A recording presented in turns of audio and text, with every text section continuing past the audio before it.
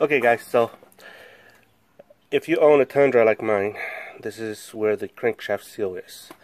Okay, you have a sprocket here. It's a crankshaft sprocket, and then the pulley goes into here. Okay, this is where the timing belt goes to. Okay, so the pulley rides right here. Okay, right here, and so basically the crankshaft seal, the front crankshaft seal, is behind the sprocket. So you see these two little holes right here. Okay, you need to have a puller to pull it out, and the reason why, well, you need it is because over time moisture builds up between this thing right here and this thing right here, and so it seals very tight, and so it requires a puller to pull it out.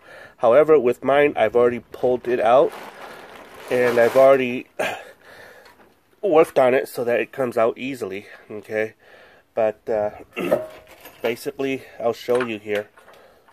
It requires you to have a puller, and let's see, it's like, okay,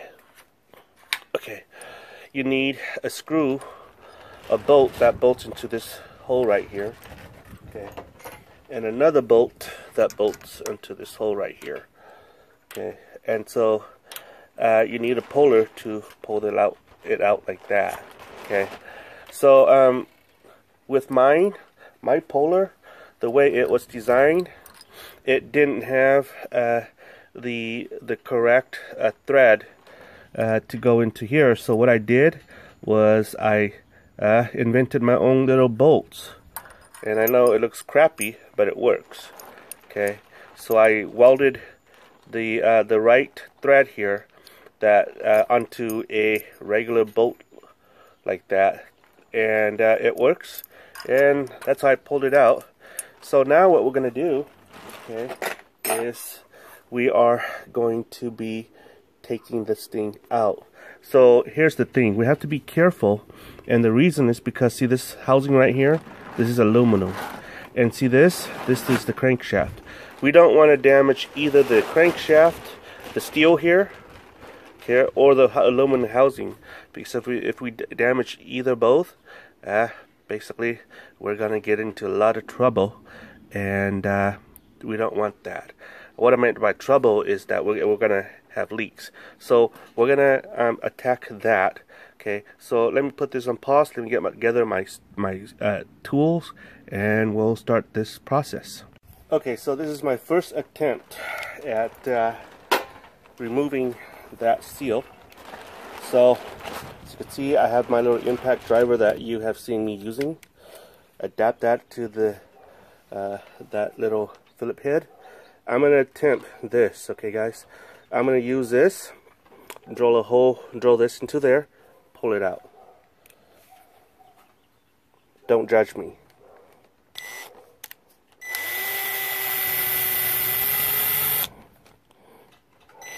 Nope. Okay, so let's see.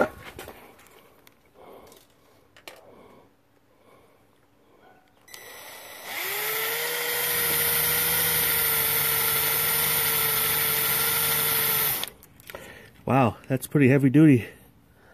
Okay. Let's see. Oh, okay.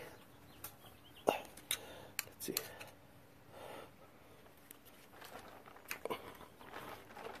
Haha. It's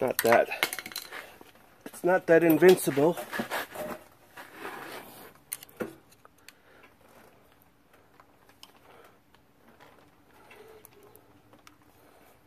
Okay. Haha. Ho ho. Okay, so this is the seal. So let's go get our handy dandy seal and put it in there. Okay guys, so this is what's going on. I am going to be installing this here.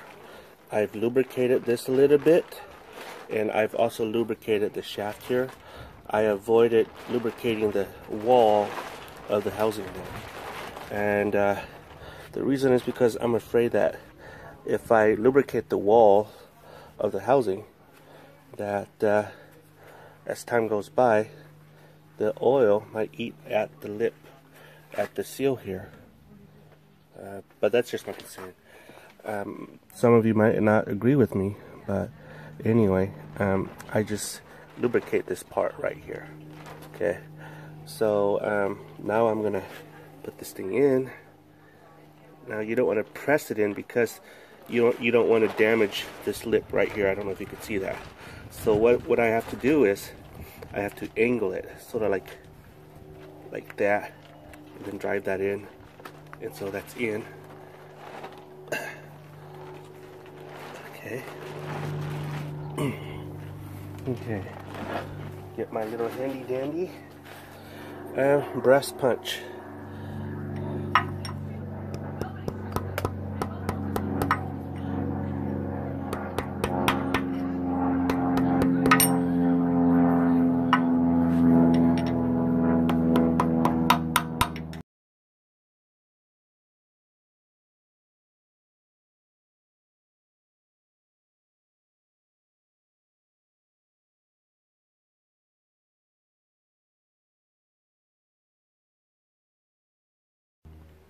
Okay, so this is the one that comes from the engine. So you see it's really rusty, and I don't like that. And this is the one that comes from my original engine, from my car, from my truck. And you could see that there's a difference in quality of it. As you can see, there's a lot of crud here, and I don't like the crud. It might eat at the timing belt. So whereas this one is clean, spick and span clean. See, and you see this one right here, it's not clean. It's got a lot of crud within the splines. So that's why I'm switching them out. So anywho, this one has no rust. I don't know why, but California cars are way better than any cars out there so far that I've seen. So this one goes in, and that's it. Replace that. It looks as good as new. So we're gonna be replacing this with the new whatchamacallit. So let's see. I'll be right back.